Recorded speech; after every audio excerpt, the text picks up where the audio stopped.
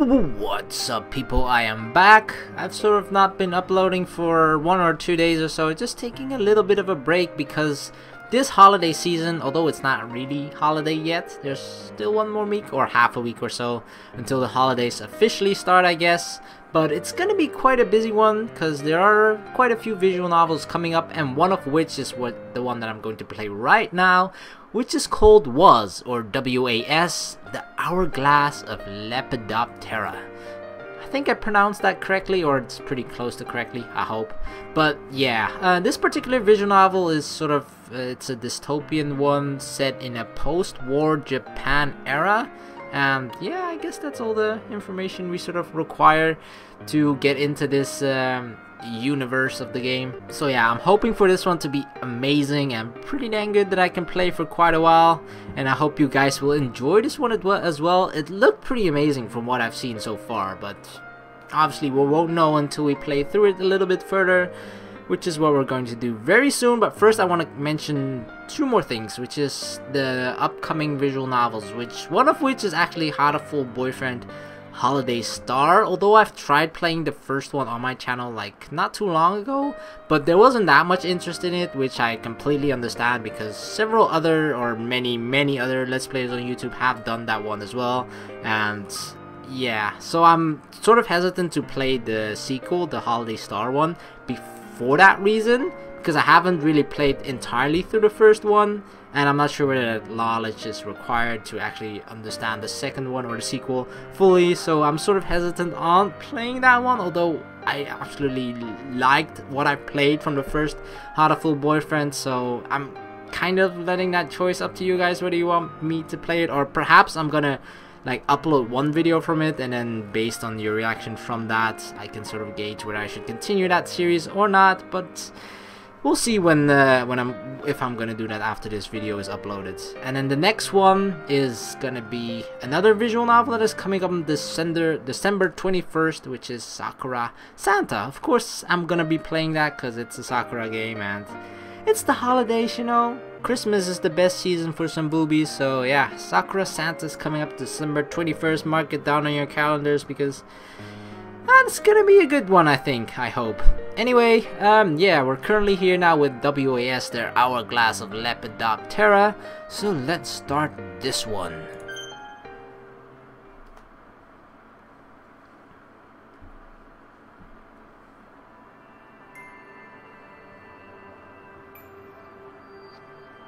A dark, cold, and empty world. In it, a butterfly flies silently and elegantly, wrapping itself with a glowing bluish white dust. A butterfly? Why is it here? I try to reach for the butterfly, as if I'm being pulled towards it. Rub-a-dub-dub. The butterfly was so close. But something soft stopped me. Something very soft, warm, and comfortable to touch. It won't let me reach for the butterfly. The butterfly flies away into the emptiness, as if it was laughing at my vain attempt. Oh god, I already know what the soft, warm, and thingy was. Yep. Huh? What's this? Warm and very soft. Rub, rub, rub, rub. Just keep rubbing, dude. Something that fits in my hand. Soft, warm, and well-rounded. Hey! Stop! Stop that! What? A sultry voice wakes up my consciousness in a flash. That's enough! Get your hand off of... The first thing I see is a girl wearing a nun's habit. She's looking at me with a smile. Huh? I can't say a word. I'm so charmed by her bright blonde hair. The blonde girl is smiling, but I feel some sort of murderous rage radiating from her. Wait, have I done something really bad? Ba-dump, ba-dump, ba-dump. My heart begins to beat unusually hard. My instincts, not experience, Tell me. You're facing certain death. Uh-oh. Foo. Are you done with your prayers? Do you have any last words to say? We just keep rubbing. I don't know if it's because I'm so shaken up, but I try to move my fingers to confirm what I am touching and how it feels. Quite a breast you've got. It's okay to punch you, I think. You've touched the girl's precious part, so I'm sure it's okay, right? The blonde girl keeps smiling, raising her right hand. Hey, wait! I shut my eyes in apprehension. Rap! A loud noise goes off by my ear. There's no pain. Why? Surprised? You tricked me, alright. I was scared for nothing. Hey, you don't seem to be reflecting on what you did. In that case, damn, this time she's serious. No.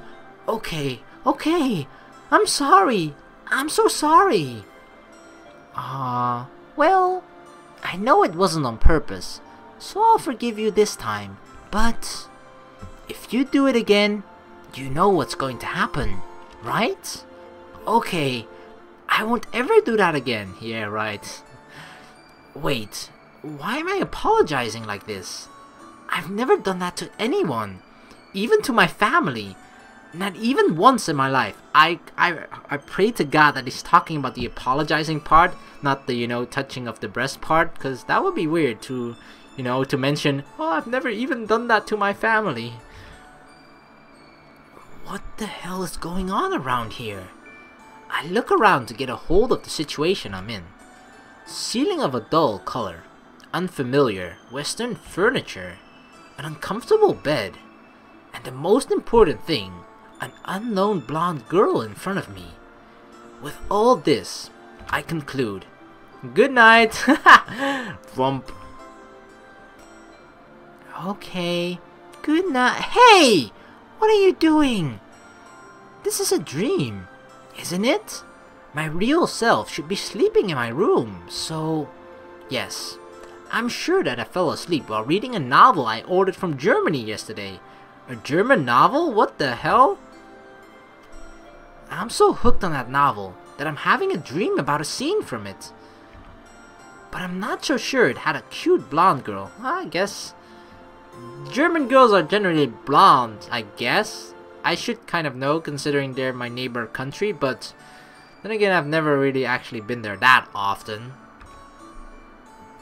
The musty smell from the sheets is so strangely realistic. Well, whatever.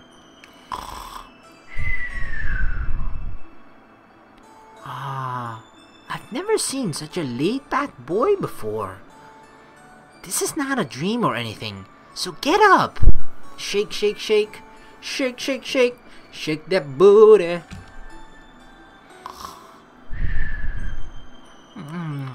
5 more minutes.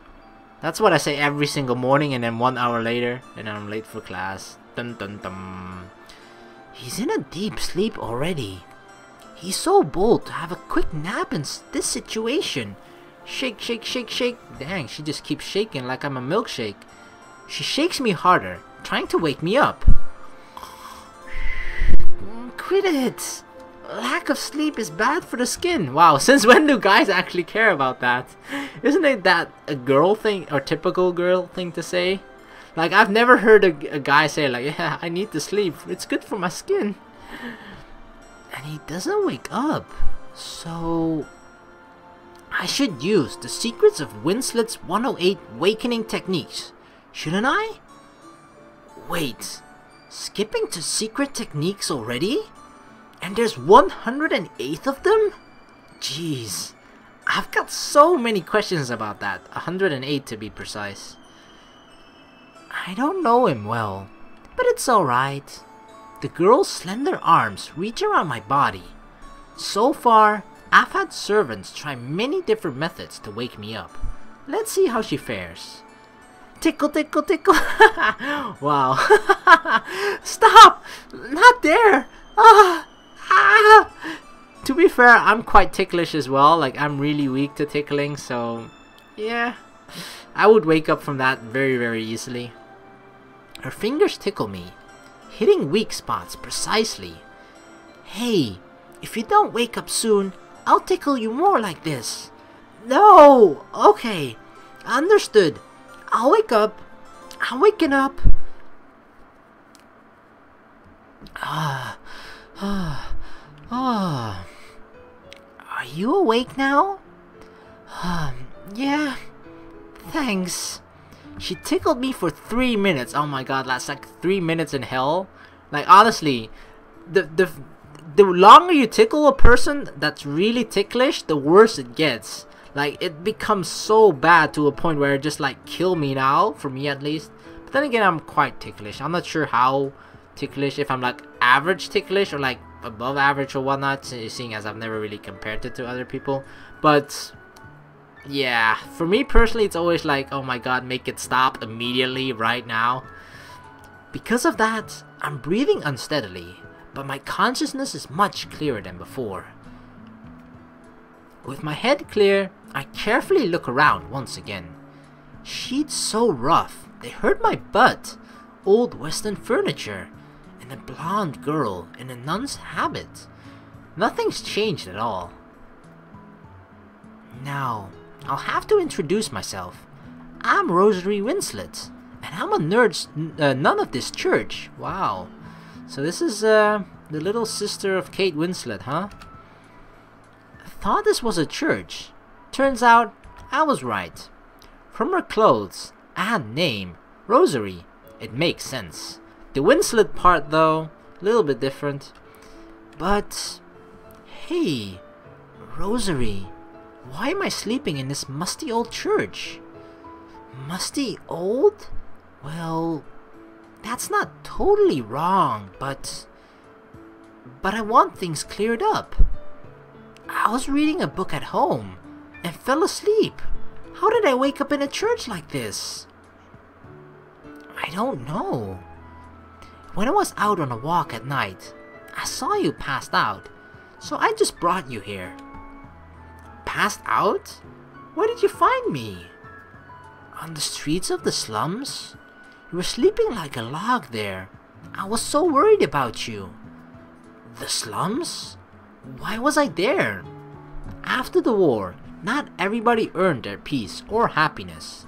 The slums are where people who have lost their homes or family gathered.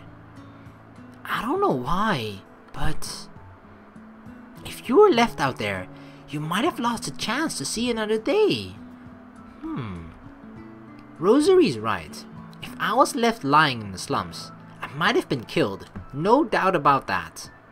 Everybody does their best to stay alive in the slums. It's like a battle. Survival of the fittest. Their own lives come first, even if it'll cost others theirs.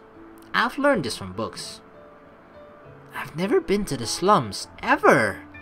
I was asleep so carelessly in the slums, I can't believe it. With so many unbelievable things happening, I lose control in spite of myself. Calm down. Well, first of all, may I ask you who you are? I am Tadayoshi Kurokawa. That's a difficult name once again. It's like the first time you pronounce these names, at least for me, it's the most difficult, and afterwards you kind of get used to it. Tadayoshi Kurokawa. There we go. Likely successor of Kurokawa Zaibatsu. Tadayoshi Kurokawa? You? Seriously? Rosary's big eyes open wider, and she stares at me as if she's seeing a ghost. Huh? Why should I make something like that up? But Tadayoshi Kurokawa. Am I a celebrity or something? After those words, Rosary rushes out of the room. Huh? Did I say something wrong? And she runs back into the room. Look at this! A newspaper? Rosary hands me a newspaper, a concerned look on her face. Tadayoshi Kurokawa, scion of Kurokawa Saibatsu, dies of a heart attack? Unlike small obituaries, it's a major article telling how serious the situation is. Kurokawa Saibatsu is that influential over the public. Huh. Hey, Rosary, what kind of joke is this? Do you really think it's a joke? Rosary didn't know that I'm Tadayoshi Kurokawa until I told her, and I can't think of a good reason for her to pull a nasty prank like this. As it says in that newspaper, the day before yesterday, Tadayoshi Kurokawa passed away from a heart attack, and today, his funeral will be held at the Kurokawa mansion. Huh? I'm dead? And my funeral is today? I don't get it. Anyway, I've gotta get back to my mansion. I didn't know I was dead, but nobody would believe such a ridiculous story. There's no point in staying here. I have to return to my mansion and see the truth for myself. To your mansion? Do you even know the way to the Kurokawa mansion from here? That's true. I've never been to the slums, and I rarely go out of the mansion in the first place, just staying in to read books. Then, Rosary, prepare a car as soon as you can. Okay, I don't think she's your butler. He's used to that kind of lifestyle. Huh? I don't think I can get you a car. What? Cars are everywhere. There are plenty around. As you said before, this place is an old, rusty church in the slums. You know that, right? Cars are too expensive for poor people like us, so there's not a chance we would have one. Telephones then! Make a call to the Kurokawa family to bring someone here. Unlike string phones that children use as toys, telephones aren't a thing people use in the slums can easily have. And even if we had one, do you think the Kurokawa family occupied with your funeral will speak with you? Then, so what should I do? I had a life in which I could get whatever I wanted. Cars were everywhere. Each room had a telephone. That's all he wanted apparently. Well-tailored clothes, lots of books. None of that exists here. Rosary scans me from head to toe, thinking about something. Since it never even occurred to you to walk home from here, you're definitely a son of a noble family. Your clothes look nice and expensive. And your eyes don't look like you're lying. Heh. So you believe that I am Tadayoshi Kurokawa? If you call yourself Tadayoshi Kurokawa, then you're him. Thanks, Rosary. Now tell me how to get to my mansion. If walking is the only option, I'll take it. Tell me how? Are you really going there by yourself? Yeah? Things won't change if I stay here. And I have to return to the mansion and see what's going on. Rosary is not my servant or anything. It's not her responsibility to take care of me. So I can't rely on her that easily. Hey! If a rich-looking boy like you goes walking on in the streets, it'll be like you're asking to get jumped. But I can't just stay here. Tell me, quickly. How arrogant. Are all the Kurokawas like that? Okay, I'll take you to the Kurokawa mansion. Really? Yes. If I leave you to your own devices, you'll really be going out alone, and it's some kind of fate that I found you in the slums, so I'll stay with you to the end. Also, I'm a nun, so it's my rightful duty to help troubled souls. A rightful duty to help troubled souls. Servants in the mansions had a duty to take care of me, but that's because I'm Tadayoshi Kurokawa. Is it me, or did they try to make it have his name be there as many times as possible? I feel like throughout the entire video I've said his name like 20 times right now. Tadayoshi Kurokawa. Helping without an ulterior motive. I've never seen something like that. Well, I guess that's what churches or nuns are like, at least. If we leave the church now, we should arrive at the mansion before noon. Okay, now, please. Still sitting on the bed, I swing my legs over. What are you doing? Huh? I wanted to put my shoes on. I could start by teaching you to put on your shoes. Rosary looks a little astonished, but she also looks happy somehow. Sorry, I'll put on the shoes myself. Oh? I was sure you'd complain about that.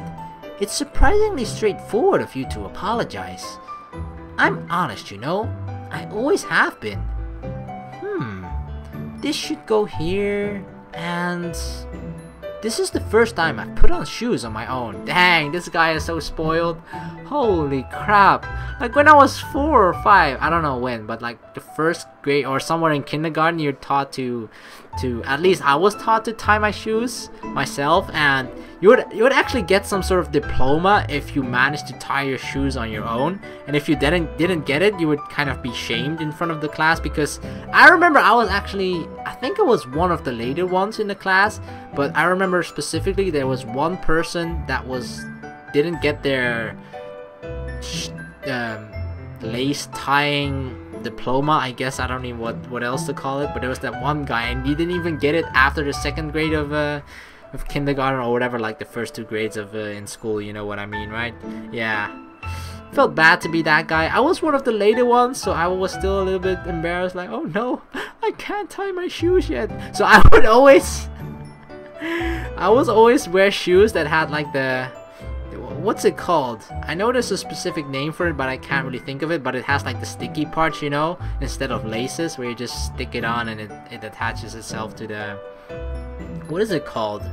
Velcro. That's what it was freaking called. Velcro shoes. Yeah, I was one of those kids until I was able to tie my shoes. But even then I was like, yeah, I can do it, but I prefer Velcro. So, but yeah, it's clear this guy has been kind of spoiled and living the good life for a long time. I tried to mimic what my servants always did to me. Oh, shoes are so easy to wear. How come I haven't done such a simple task by myself? It feels quite good, doing something that I haven't even tried before. What a discovery! Well done! Good boy! Pat, pat. Rosary smiles and pats my head. Hey! Don't treat me like a child. Well, considering he's achieving things that a child actually achieves as well, and he's achieving it somewhere really, really late, making it not really an achievement anymore, but actually just him catching up to a 5-year-old, I guess. I complain, but I don't feel so bad for being treated like that. Actually, it feels good. Come to think of it, I've never had anyone pat my head before. I've experienced many things in a very short time. Things that I've never had before. It feels like my world is growing and expanding. Now is a good time to go. Yeah, show me the way, Rosary. Try to keep up with me, Tadayoshi-kun. I don't know when it happened, but she started calling me Tadayoshi-kun. It appears she's respecting me a bit more. I'm pleased about that, but there's no time to be delighted. I, Tadayoshi Kurokawa, have died of a heart attack, and my funeral is being held. I must get to the bottom of this ridiculous situation as fast as I can.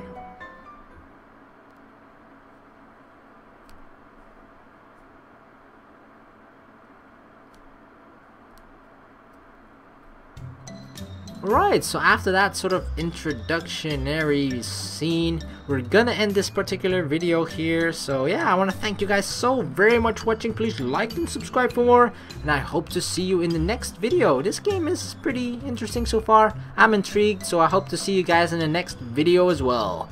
Peace!